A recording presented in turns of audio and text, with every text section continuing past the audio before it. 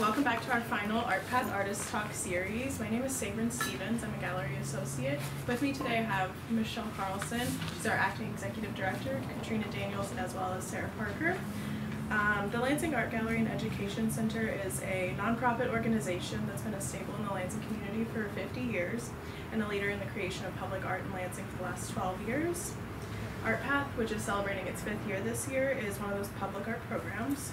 ArtPath is the result of the hard work of Katrina Daniels as well as Emily Stevens, who's from the City of Lansing's Parks and Recreation Department. And then I want to say thank you to our sponsors for ArtPath, which is Rathburn Insurance and Auto Owners Insurance, as well as our site sponsor, which is the Lansing Symphony Orchestra. And I will turn it over to Kelly O'Neill for today. Thank you. Yeah. I love your name, Sabrin. Thank you. Is it a family name? It's really pretty. My mom kind of made it up. Well, it's beautiful. Sounds like you're Scottish or something. I've gotten that a few times in the past month. You get some red hair too, that kind of helps. So hello, my name is Kelly O'Neill, and I am a sculpture artist.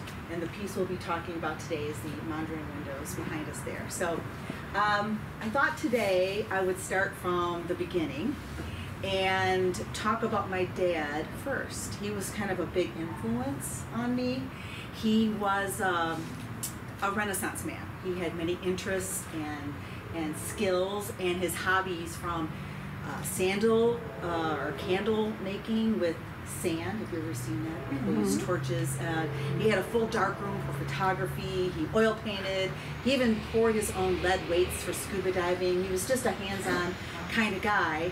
And for the last 20 years of his life, he was a potter, and very prolific at it. And he made beautiful vessels and plates and teapots and so forth. And him and my mom would do art shows in Southeast Michigan, and they just loved it. That was his hobby. And I would always talk to my dad about, maybe working with him, and he taught me the craft of pottery and so forth. But he would buy his easels for his plates like at a Hobby Lobby shop or something like that. And I said, Dad, we need to differentiate your work and elevate it, not just physically elevate it, but differentiate it from the other potters at the art fairs. And he thought it was a great idea. And I'd sketch, or we'd talk about different ideas, and he really encouraged me. But I was a working mom, and you never found the time. And finally, I enrolled in a welding course at Washington. And unfortunately, that same year, he was diagnosed with stage 4 lung cancer. And he passed away before we ever had a chance to collaborate together on our art. But he was a hopeful man. And so even during his illness, he still threw pottery. And after he passed, he had greenware and bisqueware in his studio. And I told my mom I would complete the work for him. So on the weekends, on Saturdays, I would go to his studio, and I would be glazing or firing and finishing up his work. And one Saturday, my mom got really quiet, and she says, I kind of feel Dad's spirit, and I think he's telling us we should do a show. And I said, okay, I'll do that. And so she contacted Farmington. There's Art on the Grand. They have an art fair every June, and they love my dad. He had done that show for decades. And so they invited me to come do the show, which is actually kind of unusual because usually the artist has to be at those juror shows, but they love my dad, and so they said, sure, come on. And I displayed my work and his work together, and I got such wonderful feedback from friends and family, and just people attending the art fair, that they loved how the combination of the metal and the clay kind of created a new sculpture, a new way of displaying a thrown vessel. So I did bring an example here today to show you. This is one I keep. And so this was my dad's pot, which is beautiful on its own, and it can easily be displayed. But I went ahead and made a holder for it, so that it's made out of recycled metal, but it elevates the pot, and it was designed specifically to hold this pot by following the curvature of the vessel. And so that is how I got started, and that was 10 years ago, and I've had so much personal success with the journey that I was able to retire from General Motors 4 years ago, and now I do art full-time. I call it my life 2.0, right?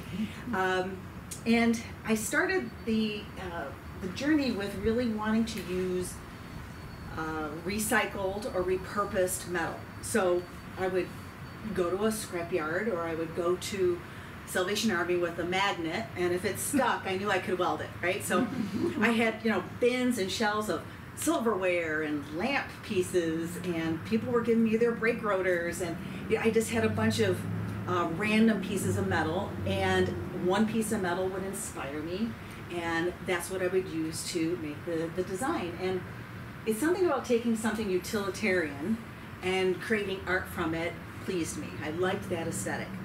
And so the modern windows is a perfect example of that. I was driving down the road, and there was a wagon wheel for sale on the side of the road. And I pulled over, and I was lucky enough that I was in my Silverado, so I had the bed empty behind me, and I got it for $40.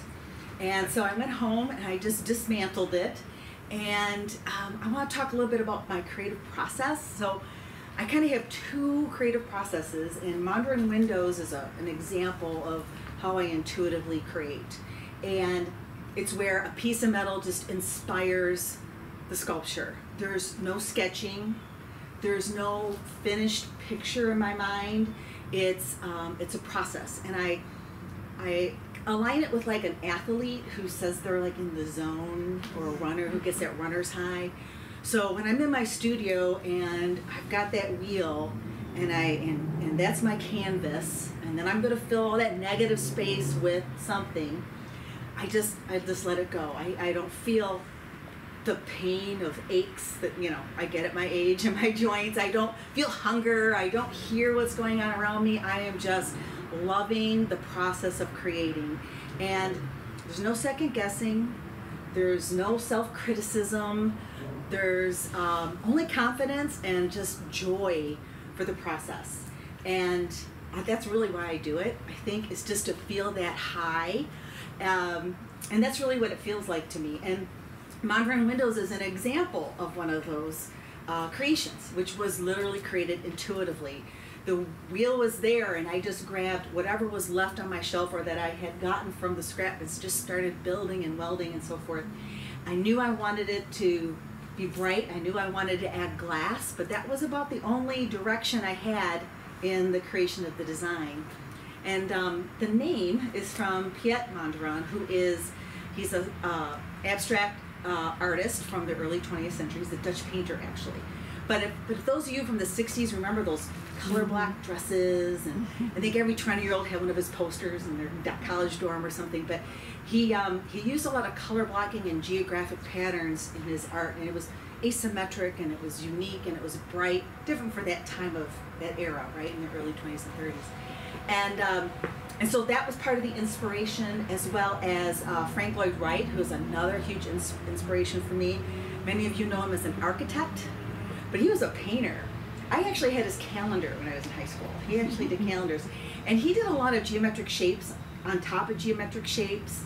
And then he would color in portions of the overlap area. And there was just something about the geometry behind both of those artists that just really appealed to me. And I should tell you, I never use a ruler when I'm into it. I don't use angle. I just create. And I look for balance in my eye. It's not, 45 inches over here and 45. It's just, I try to balance it. I'm actually one of those people that are really good at centering a picture on the wall without measuring. So if you ever need someone, I can do that for you. But it's just something I love to do, right? Is just create intuitively. And like I said, Modern Windows is a perfect example of that. It has almost every element from the wheel itself, as well as other aspects. And of course, the glass is from Delphi here in Lansing, Delphi glass. And it's got the shapes within the shapes, so it's probably a perfect example of my aesthetic. The other creative process I have is when I have a client. And of course, having a client puts some boundaries around what you have to do. I'm taking another person's point of view into my creative process. The advantages are they're not coming to me unless they like my aesthetic. So no one's asking me to make a, realistic bronze ballerina statue, right? So they're not coming to me for that. They're coming to me for something that is abstract and contemporary. But I find joy in that too. And I think it could be part of my experience with General Motors. So I was in advertising, and I was the client. So I would go out on shoots, and there'd be directors and there'd be actors and there'd be props and all that going on, and I'd be in Video Village watching on the screen, and that was what I did, and I love that. It was creative, but I wasn't physically doing the creative. I was just making it, having other people be there, experience their creative dreams. But part of that process was the creative teams would bring us campaigns and which stories that they wanted to tell. And then as a client, I'd be like, I like that story, and I like that part of that story. Can you put them together? Typical client, right? So, but I learned a lot from that, and I actually use that with my clients in the sense that I interview them, I get a feel for what they need, what they're looking for, and then I'll sketch, and I'll give them 3 or 4 different sketch ideas, and then I ask for feedback on those sketches, and then I'll sketch again. And then I'll send them videos of the process as I'm making it to keep them involved as much as I can. And that feels good because I feel like there's a collaboration there, there's some teamwork that's going on. And then when I'm able to install or deliver it and then see their joy when I've achieved what they were looking for, and then as well as seeing, the complementary art that they also curated, and how my piece fits in with all of that. It's a really great feeling, and I just feel like we all should surround ourselves with things that make us happy, right? And that create joy in our life. Whether it's your like a beautiful garden like this, or it's family photos that you take, or if it's your embroidery or art you make yourself. Like, find something joyful and creative that you can surround yourself with.